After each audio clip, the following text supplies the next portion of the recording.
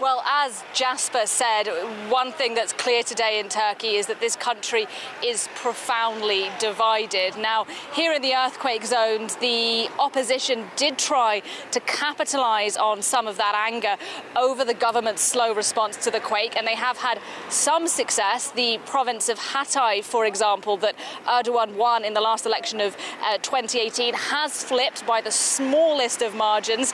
Kemal Kılıçdaroğlu won there. He's also won this city where I am, the city of Adana, by a pretty small margin as well. However, interestingly, Antakya, the city most impacted by the quake, which I visited just afterwards in February of this year, still voted in pretty high numbers for President Erdogan, as did the city of Kahramanmaraş, another city devastated by the earthquake. There, the president won by over 70% of the vote.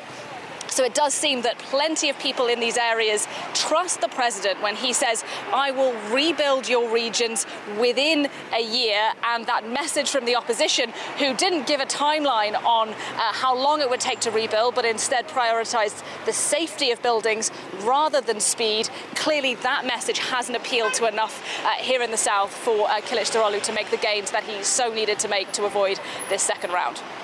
Nadia, earlier Jasper was saying that if this is indeed confirmed going to a second round, that it looks like Erdogan might take the upper hand again. Do you feel that that's true, that he does have the upper hand going into the runoff? Yeah, I absolutely agree with what Jasper had to say there for two reasons. As he mentioned, Sinan Oğan, the third candidate for the presidency who won about 5%, he's an ultra-nationalist figure here in Turkey. In fact, he only got on the ballot in the first place thanks to the support of President Erdogan. So it's pretty likely that the majority of his votes will go to the president in the second round. Now, the other reason is the parliamentary election. Erdogan and his alliance have a majority, it looks like, in the parliament now.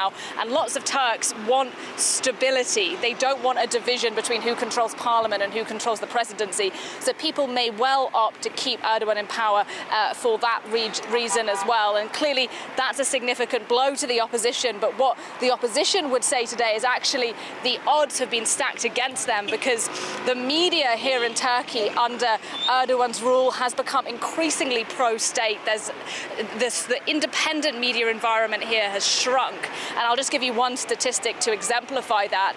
During the election campaign, Erdogan's speeches were given about 48 hours of coverage on television, whereas Kılıçdaroğlu, the opposition candidate, struggled to get more than half an hour worth of coverage for his point of view. So the opposition are saying today, look, maybe we don't have the numbers we thought we had, but actually this was a really difficult fight for us.